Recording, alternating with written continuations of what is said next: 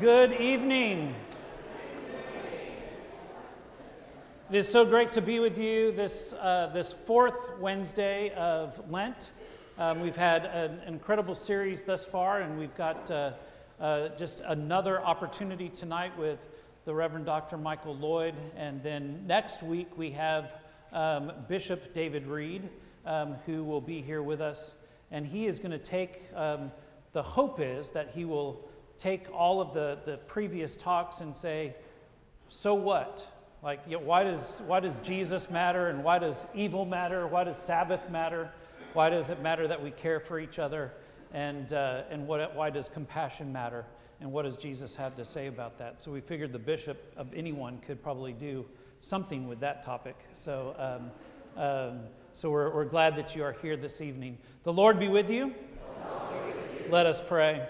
Holy and gracious God, we give you thanks and praise for this night, for this opportunity to be together, and we're so thankful for the gift of having Michael Lloyd here, for the words that you have given him and the words that he will share with us, and for this opportunity.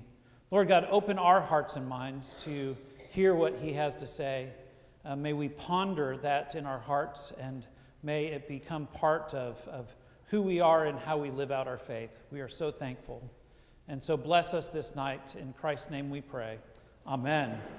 And we are so thankful to the Parker Lecture Series Endowment, and Meg and Harry are here tonight. And so thank you all for providing this, and we're so deeply thankful. That it's just a wonderful gift, and what a great opportunity. Michael was sharing with me that he was supposed to come here 3 years ago, but there was this thing called a pandemic that kept us from doing that. So we're just glad that we can now do it. And so with that, please stand, and we are going to sing a hymn, number 688, verses 1, 3, and 4. 688, 1, 3, and 4.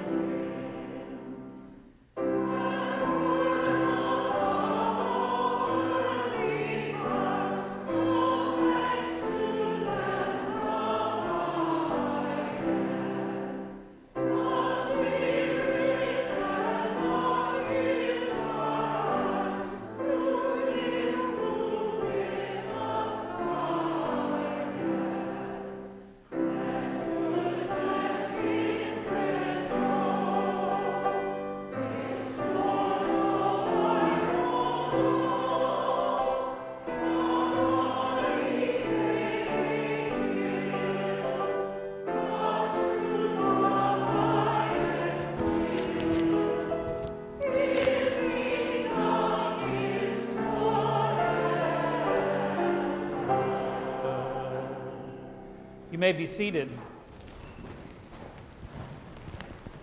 Well, I met Michael last night at a reception for him, and it was just from the very beginning a lot of charm and humor and grace and humility just comes from this man of God.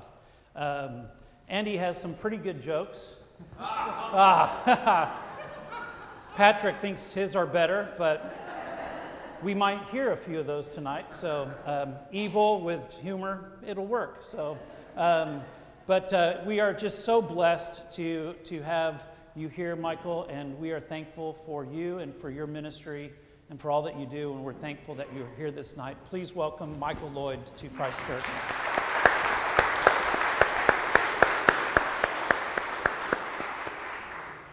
Well, thank you very much for your over-generous introduction. It reminds me slightly of, there's a very kind of famous and influential clergyman in British clergy, but I'll try again.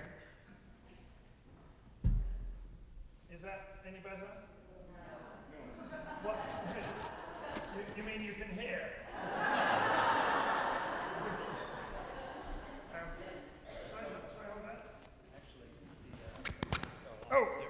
That will be why. Yeah, pin that on and you should be good. I think we're going to do it like. You run a seminary? I don't do the AV. There we go. There we go. Is that better? Yes. Well, that's what you say now. I was talking about John Stott, who was a famous English clergyman who once was introduced. He was about to speak, and the person said in the introduction, "I would crawl 1,000 miles on my hands and knees to hear this man speak." And John Stott said he then proceeded to sleep through the entire address. He said, "I can only conclude that the crawl had worn him out." But anyway, thank you for your introduction. It's very, very good to be here with you. So there was a surgeon, an anaesthetist, an architect, and a politician who were debating amongst themselves which was the oldest and most venerable profession. And the surgeon said, well, clearly surgery is the oldest and most venerable profession. If you look at the book of Genesis, God takes a rib out of the man, makes it into the woman. First surgical operation. Ours is the oldest and most venerable profession. At which point the anaesthetist said, oh, but what does he do before that? He puts the man into a deep sleep. First case of anesthesia. Clearly ours is the oldest and most venerable profession. At which point the architect said, oh, come on, that's Genesis 2. What does God do in Genesis 1? He creates order out of chaos. He brings the universe into being. First case of architecture. Ours is clearly the oldest and most venerable profession. At which point the politician said, ah, yes, but who created the chaos?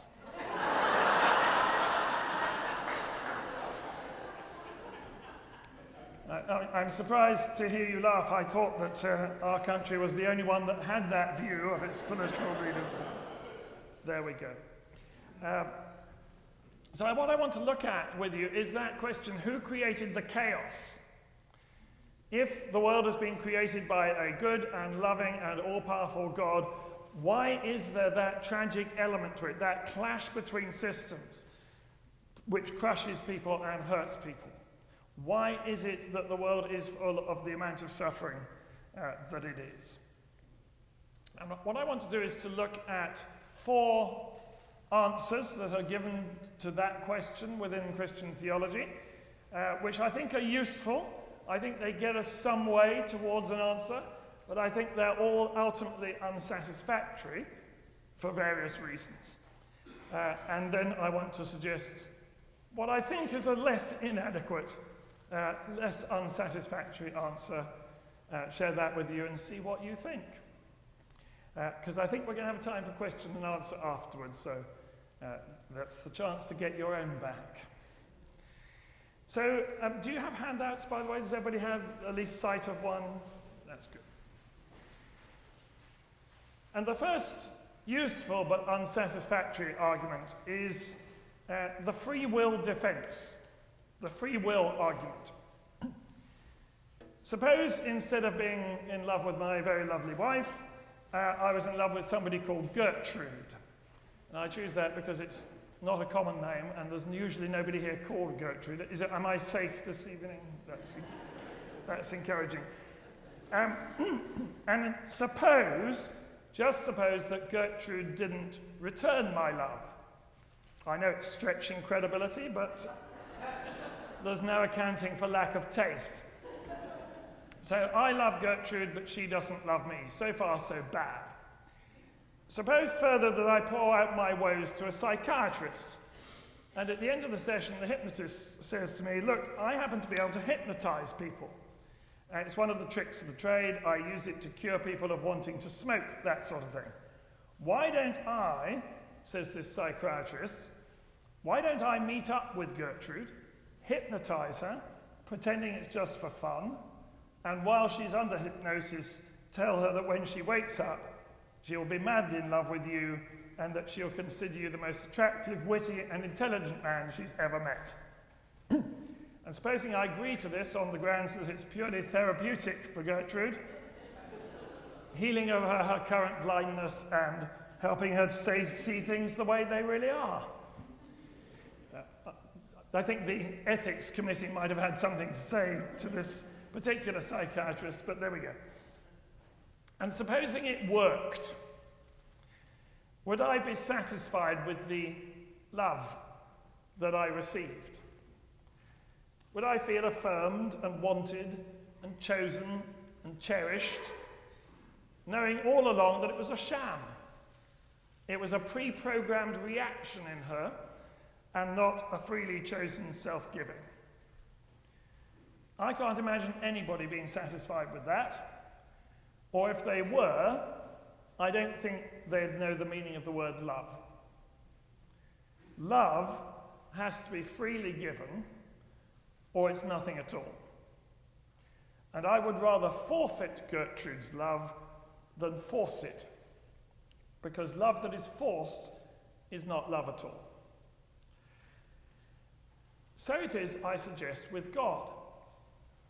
God could no doubt have created a world in which there was no suffering by programming, by brainwashing, by hypnotizing, by controlling all his creatures so that they always did exactly what he wanted them to do, by presetting them to love him and to love one another. He could have refrained from giving us any real freedom, from letting us make any real choices or decisions. He could have kept all power tightly in his own hands, and that way he could have ensured that only what he wanted to happen would ever occur. I take it that God could have made such a world.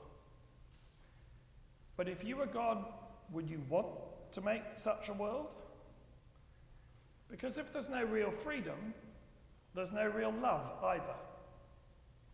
Your creatures wouldn't love you, it would be a pre-programmed sham.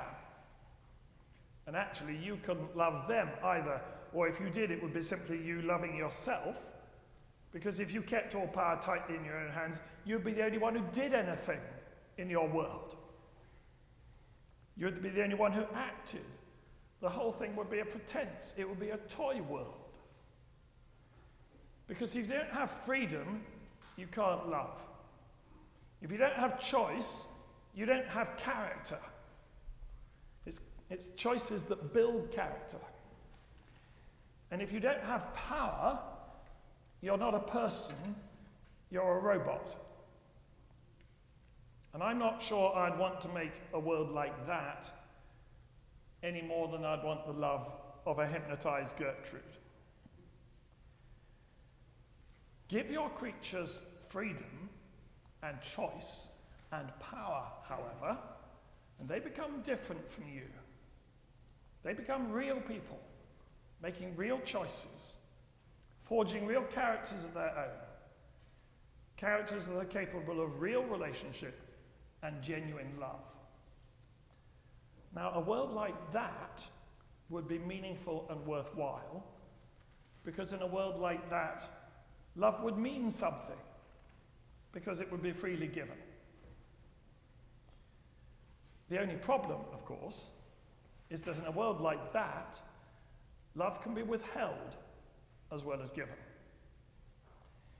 In a world like that, where people are different from God, there is necessarily the risk that they may act differently from how God would like them to act. They may use their freedom in ways that hurt God, hurt others, and hurt themselves.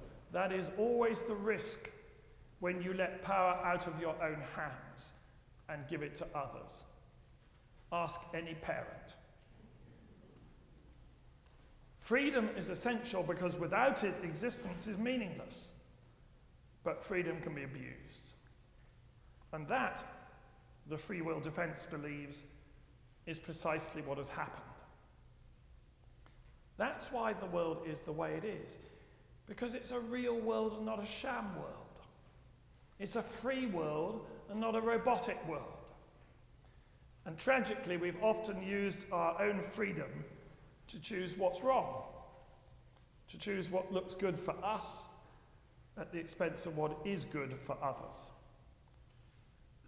So why did God create a world full of suffering? Answer, he didn't. He created a world that was good, but free. And it is our abuse of that freedom that has brought about the suffering. Now, the argument I've been mounting so far is what is known technically as the free will defense. So called because it seeks to defend God against the charge of being to blame for the evil and suffering in our world by attributing that evil and suffering to the free will that he has given to men and women, and by suggesting that it was nevertheless a good thing that we were given free will. And it's an argument that in its more philosophical articulations has been shown to be logically watertight, except for one obvious gaping hole. And that is, it may account for why our world has hatred in it, why it has murder in it, why it has wars in it. But what about diseases? What about earthquakes? What about drought? What about famine? They're not the products of human malevolence. They seem to be built into the way the world is.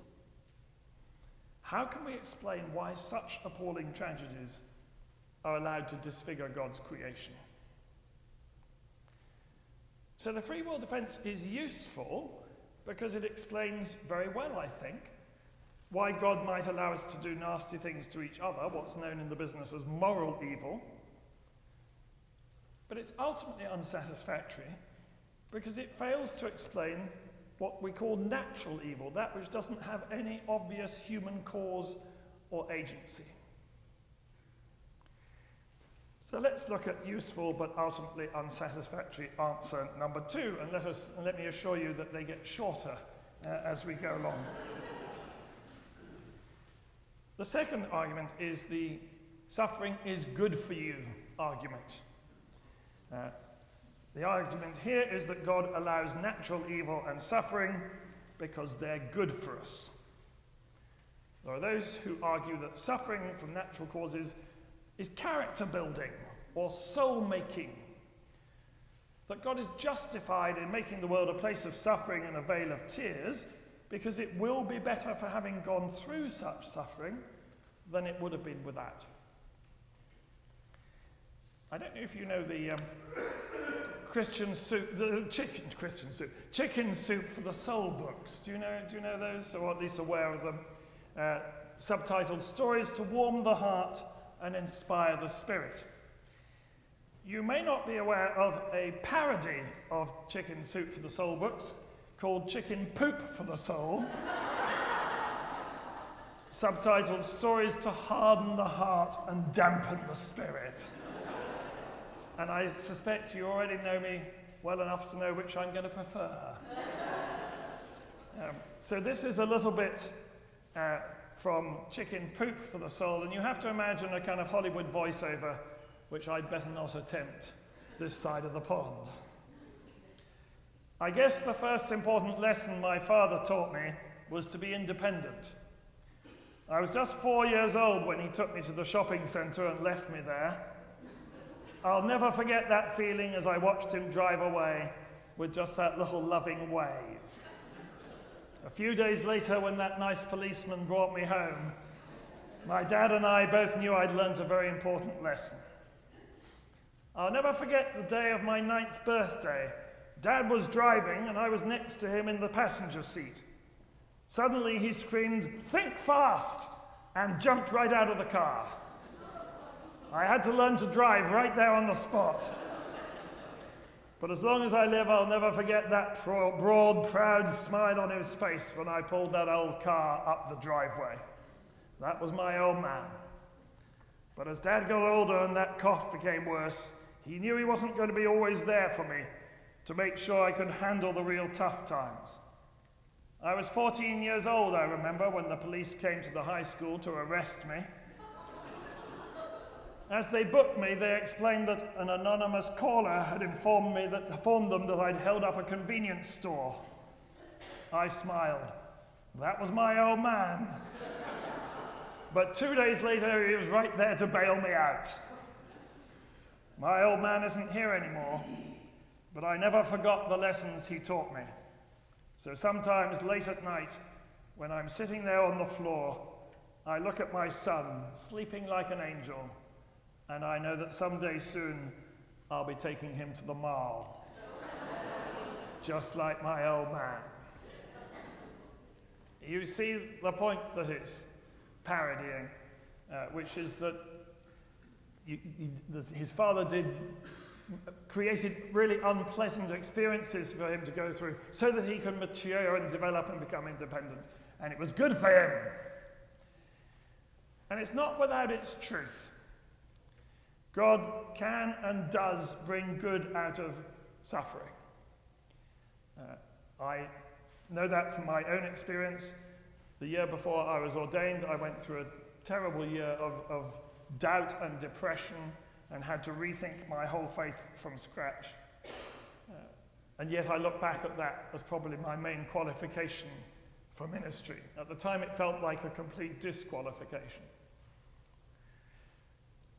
But this view is ultimately unsatisfactory for two reasons. First of all, the miracles of Jesus.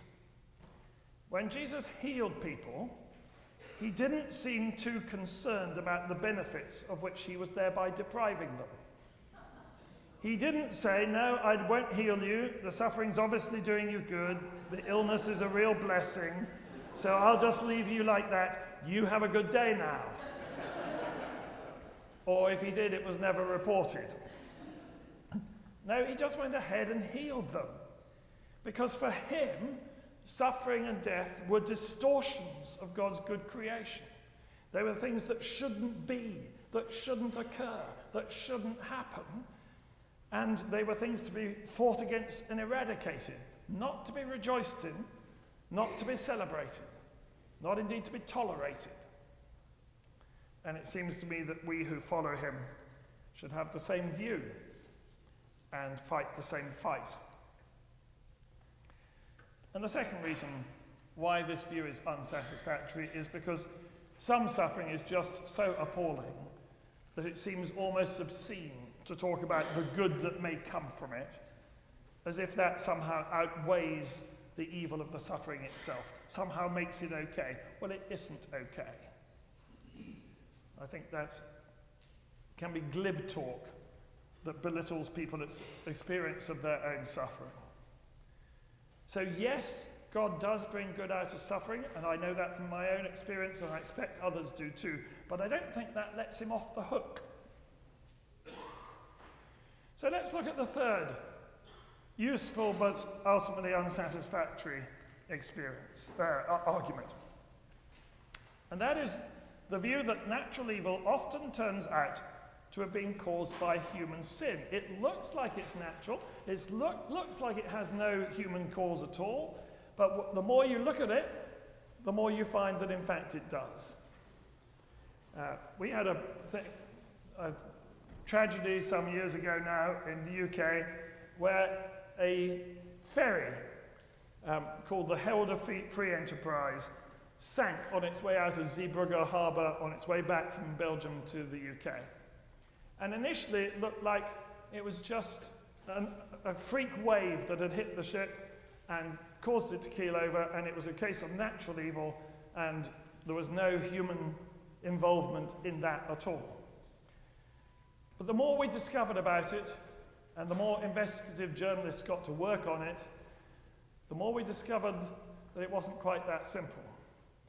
That the company had been trying to speed up the return process, shorten the journey to such an extent that it wasn't shutting the doors before it left the harbour in order to maximize profit.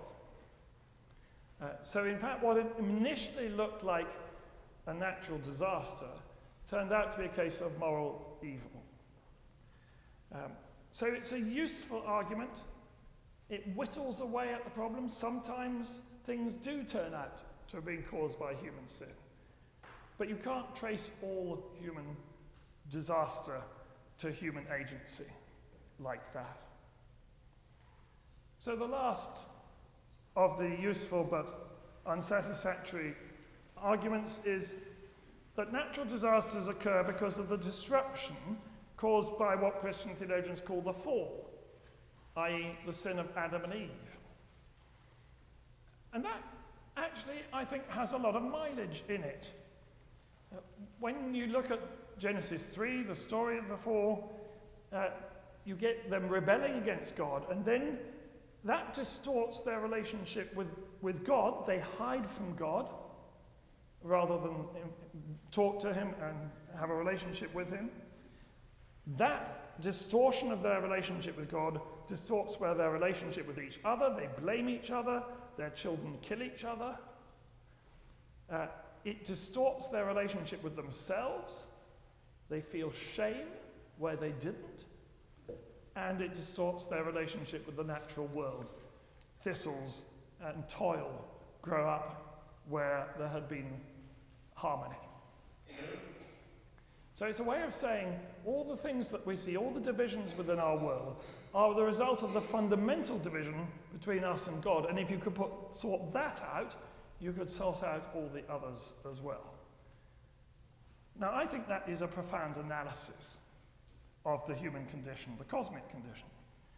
I think it's a hopeful analysis because it means that if you can heal that fundamental relationship between us and God, you can put right all the others in principle and in time. And I think it's plausible. So interrelated. We know the more we find out about our world, the more interrelated the different dimensions of it prove to be. A butterfly beating its wings in Madagascar can cause a hurricane in Hawaii. We know that. But I think it's unsatisfactory, this view, because if there is any truth to modern science at all, then there's been pain and killing and suffering and death in the world long before human beings ever emerged. So it doesn't do to blame it all on us. Why were those things happening before we even appeared? If the world is out of sync because we are out of sync with God and one another, that might explain why natural disasters occur now, but why before the fall? Why before human beings ever appeared? How can we reconcile what we know from science, that as far back as we can see from the records and the fossils, we find evidence of one species preying upon another for its very existence and survival? How we can reconcile all that with the Genesis account, which sees all such things as the result of human disobedience and presents the time before the fall as a time of harmony, peace, and bliss? Or does it? I used to think it did, and then I looked more carefully. And actually, that's not what it says. For one thing, there's the serpent. However you interpret the serpent, there is a bit of the natural world actively working against the purposes of God before human beings ever rebel. So even before human beings sin, there's already something working actively against the plan and purpose of God. And secondly, there's the command to fill the earth and subdue it, which suggests that there's something there that needs to be subdued, even before human beings rebel. But that exacerbates the problem. If there's stuff that needs subduing, why is there stuff that needs subduing? What has gone wrong, and who's to blame? So I probably ought to come clean and give you my solution to the problem. This is speculative. I can't prove it. It's not taught in the Bible, though I think there is biblical evidence for it. It's not the teaching of the Episcopal Church or any major denomination. It's not there in the creeds. You're getting the picture. I'm a complete maverick. But not a complete maverick. Other people have gone this route.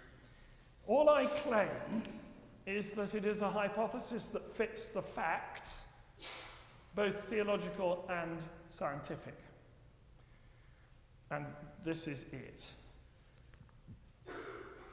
So in Jewish and Christian tradition, it's always been believed that human beings are not the only free, rational beings in existence.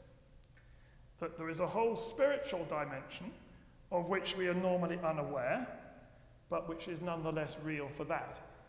And I'm referring to the angelic realm, the demonic realm, and all that. In Jewish and Christian tradition, the angels were given the job of caring for creation. And in Jewish and Christian tradition, there has been a rebellion within that spiritual dimension. Prior to the human fall, and that's important, prior to the human fall, there has been an angelic fall. The whole Lucifer being expelled from heaven motif. And all that I'm suggesting is that that could have distorted the whole way in which creation developed. So this is my scenario. I'm very fond of the word scenario. It's one of my favourite words. It reminds me of a kind of Shakespearean character. Scenario! In love with the fair agenda, or something like that. This is my scenario. God begins the process of creating the universe. Everything is at harmony with everything else because it's in harmony with God, its source. There is then a rebellion within the spiritual dimension of that creation. That introduces division, distortion, pain, suffering, death, predation, conflict. Human beings evolve in what is now a violent and competitive process. Human beings, once they have evolved, are called to undo the evil that the angelic fall had caused. They're called to fill the earth and subdue it. They're called to heal creation, to put it right, to bring it back to that order and harmony which was always God's purpose for it. Instead of being the solution to the problem, however, they become part of the problem by joining in that rebellion. That's why Genesis 3 can say it's all our fault, even though these things occurred before us. Because had we remained faithful, we would have eradicated it. We would have healed it. We would have subdued it. So the continued occurrence of evil and suffering is due to our disobedience, even though its original occurrence was due to the angelic fall. And if you want to know what it would have looked like for human beings to heal creation, look at the person of Jesus. Here at last is a human being doing what human beings were always intended to do, healing the wounds and the hurts and the divisions and the distortions of our world, stilling the storms, healing the sick, raising the dead. Here at last, the destructive effect of the fallen angels is being put right, and creation is beginning to be set free from its bondage to decay, to suffering, and to death. Why did God let the angels rebel in the first place if he knew they were going to have that sort of effect? Because he didn't make them robots any more than he makes us robots. He couldn't force their love any more than he can force ours. He's just not the tyrant sort of God who insists that he makes all the decisions, he exercises all the power, and no one has the freedom to gainsay him. He's the sort of God who gives his creatures real freedom, lets them make real choices, real decisions, even if their decision is to withhold their love. He will not force us. So we come back full circle to the free will defense. We come back to the position that all evil is the result of creatures abusing the free will that God has given them, but not just the human creatures. You have to take into account the other aspects and dimensions of God's multi-dimensional world, those of the angelic and demonic realms. That's my suggestion. Take it or leave it. Chance to discuss it, complain about it. Rants and tirades welcome in the question and answer session in a moment or two. All I claim is that it enables us to say what we need to say. It enables us to say what we need to say theologically, which is that God is not the author of evil or suffering. And that, after all, is part of the good news. God is light, and in him there is no darkness at all. It enables us to say what we need to say pastorally to those in pain, that what you are going through is not the will of God. Because we tend to think that God is behind our illness or our bereavement or whatever it may be. And at the very time that we most need to know that God is with us and for us and on our side, we actually think of him as being against us and the cause of our problem and our pain. And my suggestion enables us to say, no, God is not against you.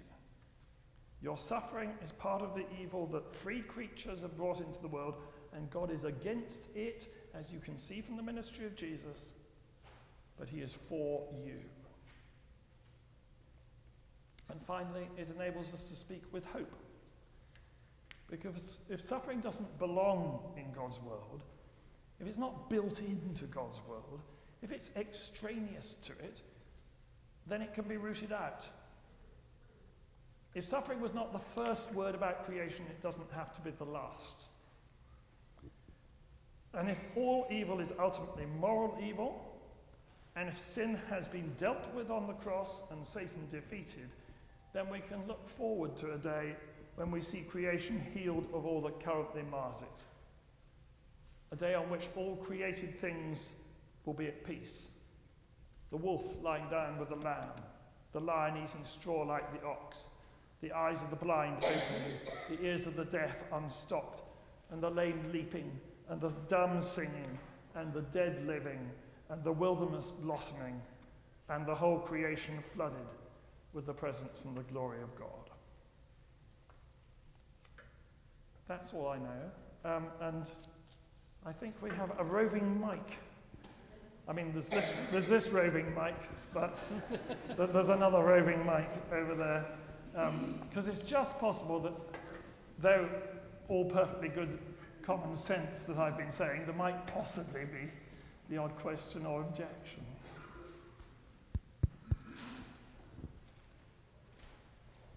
Thank you.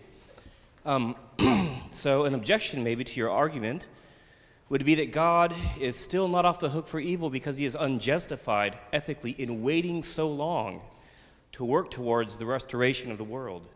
And maybe everything you said is true, but he is unethical in his tardiness. That's a very important question, thank you. And the annoying thing about the roving mic is there's no need for me to repeat the question, so I don't get time to think while I'm repeating the question. So that's a bit of a pain. I think what I would say is that the disruption of the relationship between human beings and God is hugely disruptive of our understanding of God. We are to use a technical term, epistemologically messed up. And therefore, God actually has to rebuild the very fundamental categories of understanding of who he is.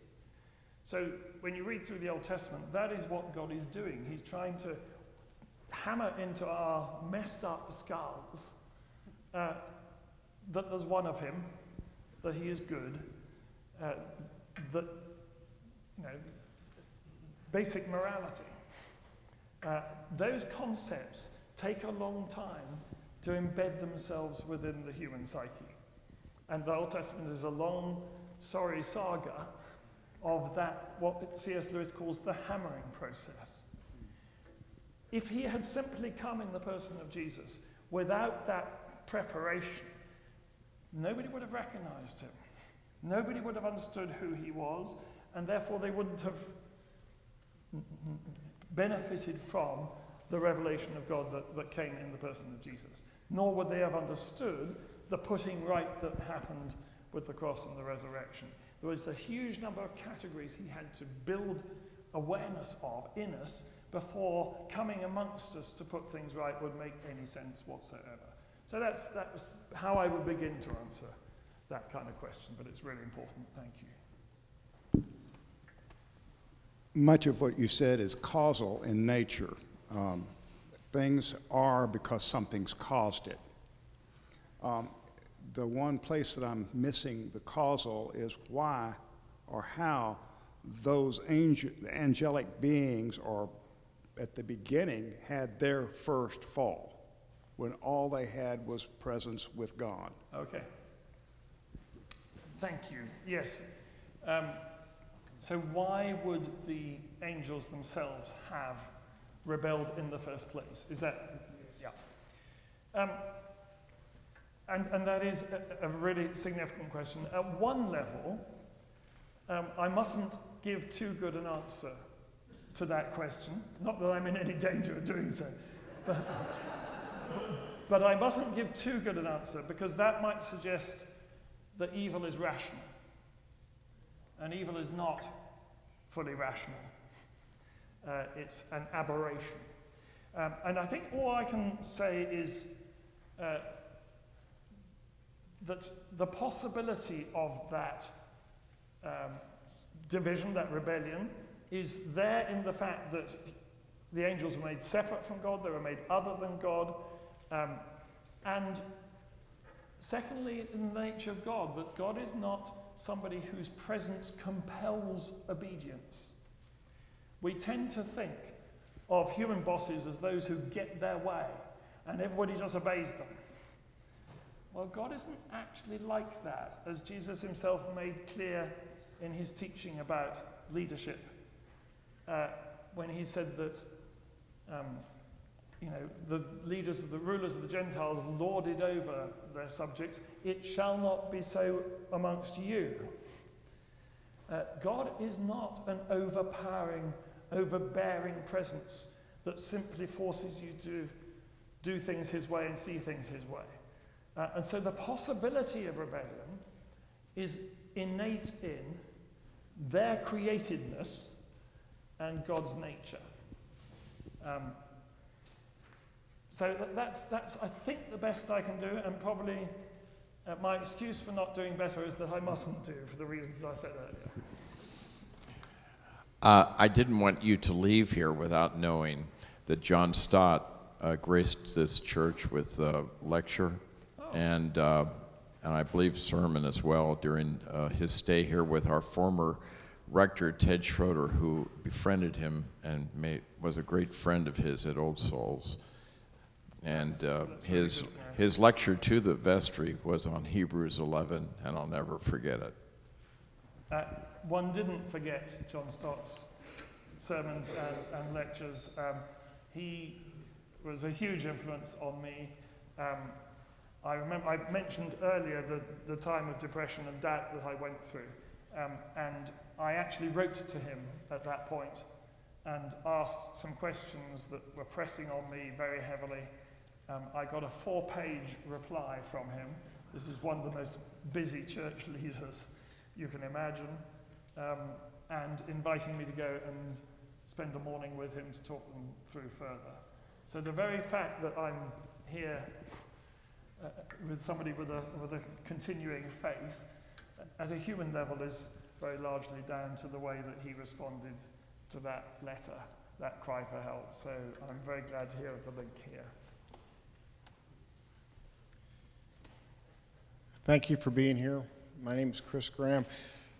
Question I have is it's probably two questions, but I'll put them together so I'm not overstaying my opportunity here.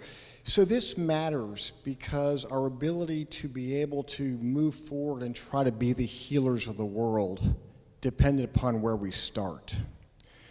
You've said elsewhere that Bishop Butler was the definitive person who was able to put down one of the distracting philosophies that kept us being able to stay on focus.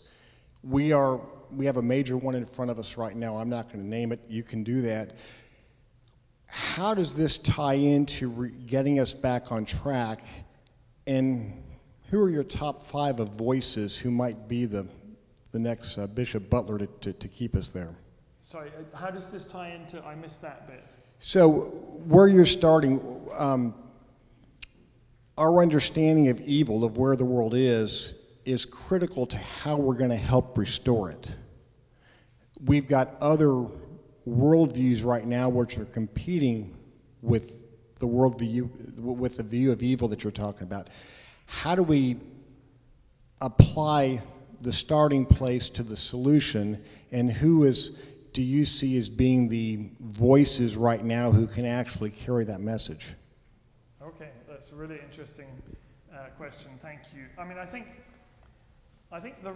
what I've been talking about here is really important in terms of getting the Christian message understood and valued and seen for the sane thing that it is, and sanity-inducing thing that it is, because it says that the suffering is not inbuilt. It separates out the goodness of creation. The world is a good thing that has gone wrong. It is not a bad thing. And that pastorally means that we are not bad things. We are good things that have gone seriously wrong. And pastorally, that makes a really significant difference. How we see each other and how we treat each other. If we treat each other as fundamentally good things, which have gone wrong, that is a far more appealing and attractive, and I would argue psychologically healthy attitude than the one that sees us as being intrinsically messed up.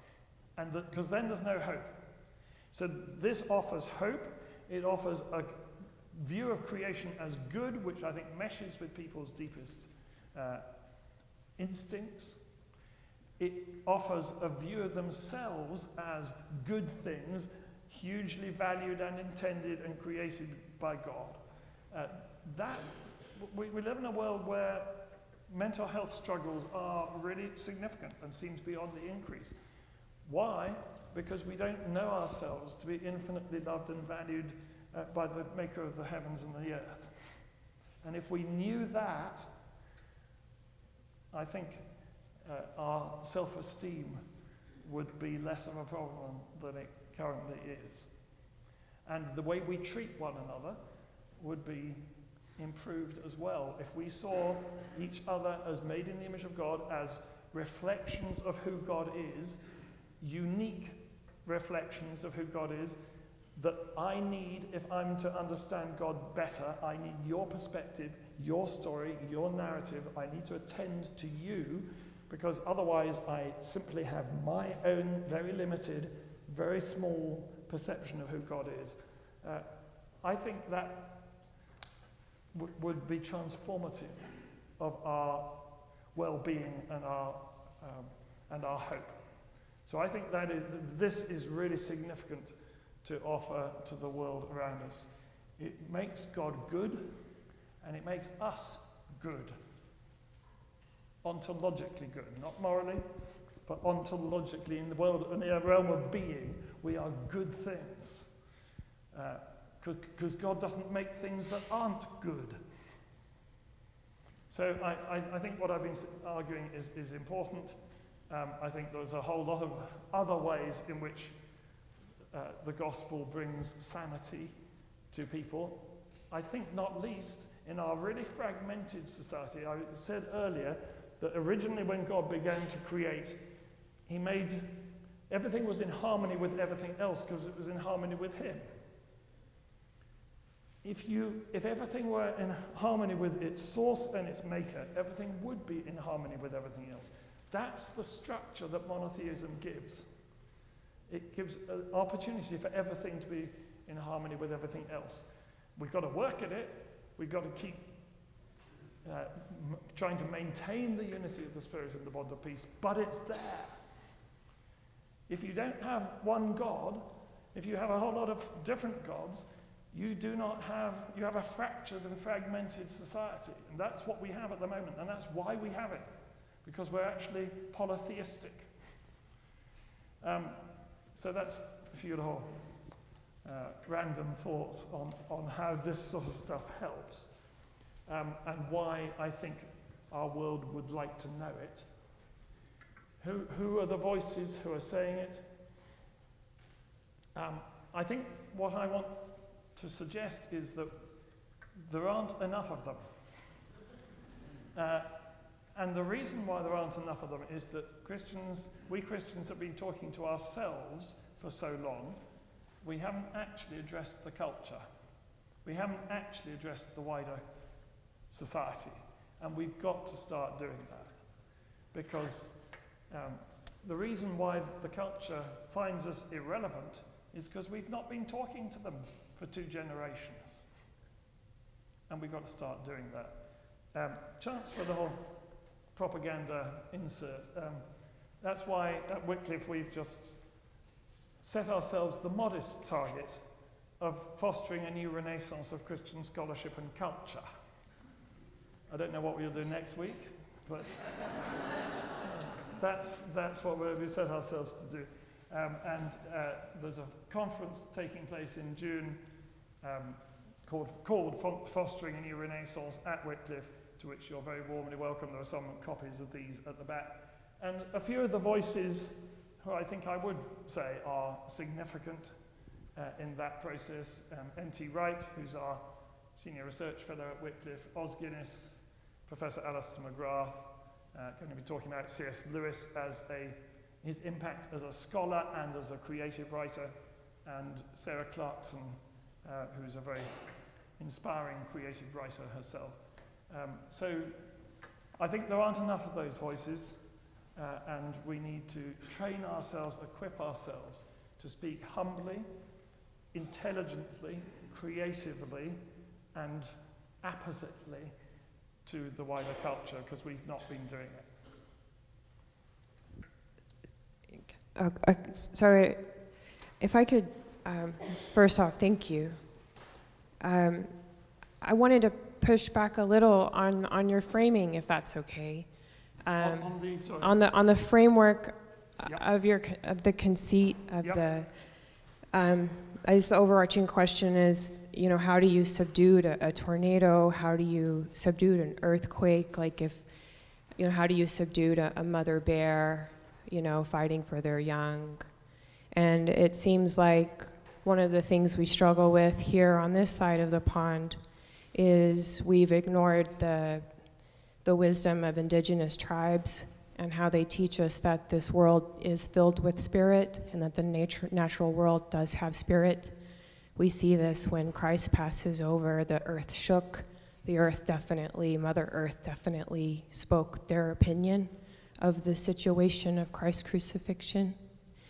And because we've ignored the spirit world as a living being, as something the earth, the natural world, as having spirit, it's caused us to abuse it in a way that's now causing one of the most existential crises of our times.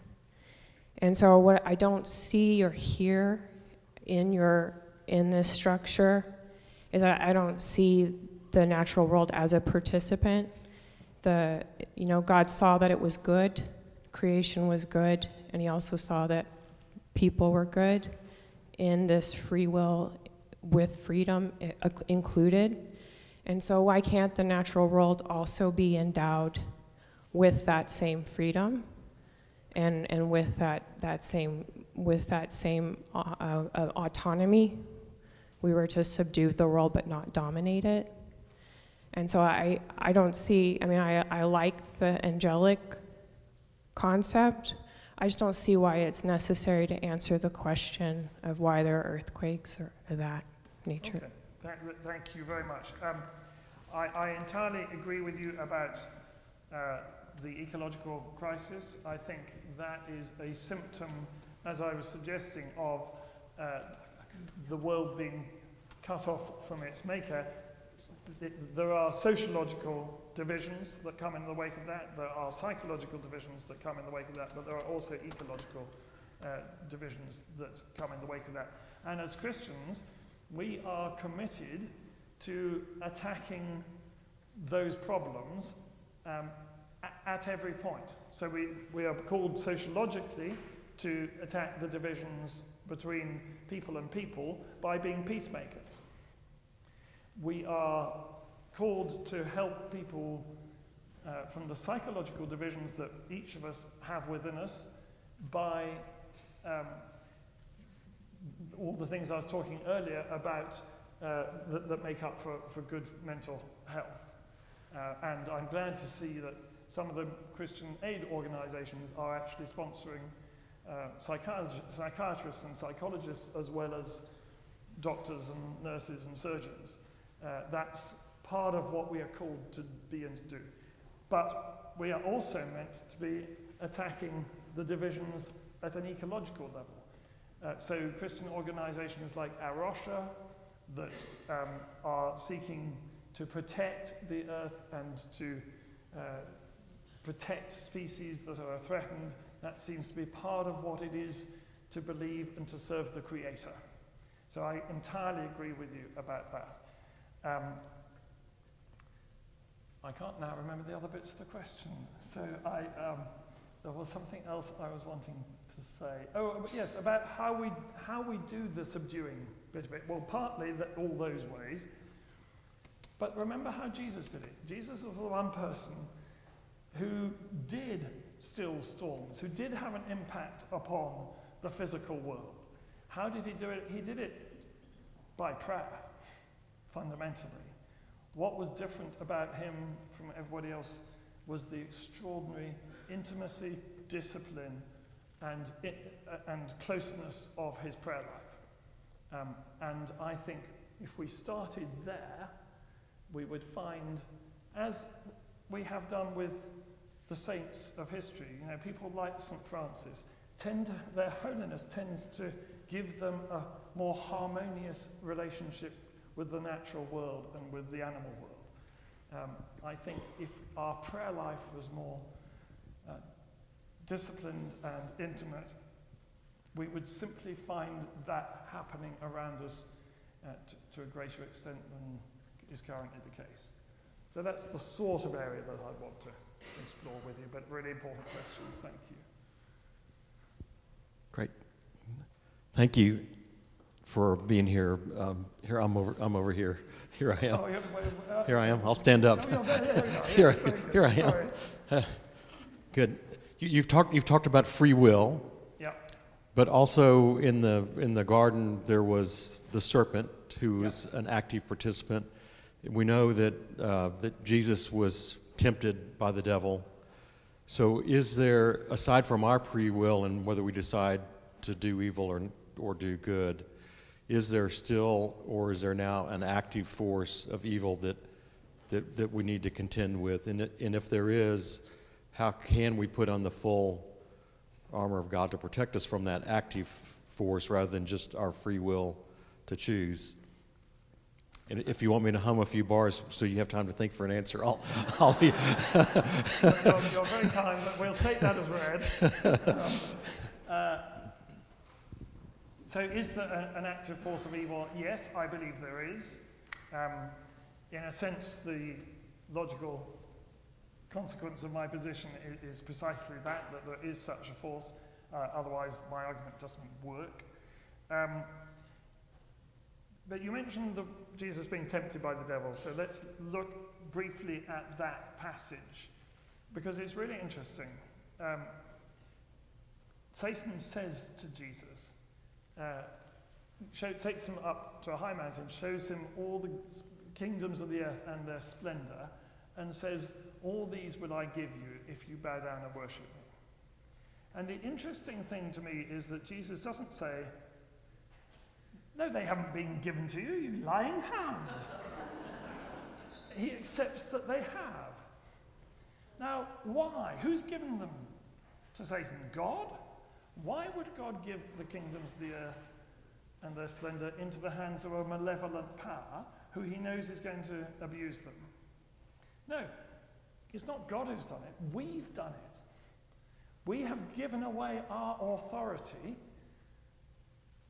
and in the process of making wrong moral decisions, cutting ourselves off from our Maker, we have given an operational scope and power to an alien and malign force that does not legitimately own any such scope.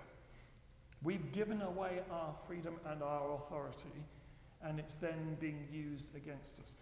How do we lessen that? By not giving it away. By making predominantly right moral decisions. By getting back in touch with and in contact with and in disciplined, prayerful relationship with the God who made us. That will starve the enemy of oxygen and stop and restrict and limit his operational scope. So, yes, there is such a force, but it's not one that we are simply subject to and could do nothing about. How we behave and live impacts upon the operational scope that evil force has. One last question. We have 2 weeks left of Lent. Yes. So in light of this conversation, what should we be doing to build our faith, to get ready for Holy Week and the crucifixion and resurrection? Well, it's a kind of boringly obvious answer, but prayer would be good. If we are made for relationship with this God and have got cut off, and this cascade of horror has come from us being cut off from him, then getting back in touch with him would be awfully nice. And it would be awfully good for us, and it would be awfully good for those who have to live with us, and it would be good for our churches, and it would be good for our nations, and it would be good for our ecosystems and our planet. Prayer is everything else flows from that, and just getting into better disciplines of prayer, everything else would fall into place from there. Michael Lloyd. Thank you.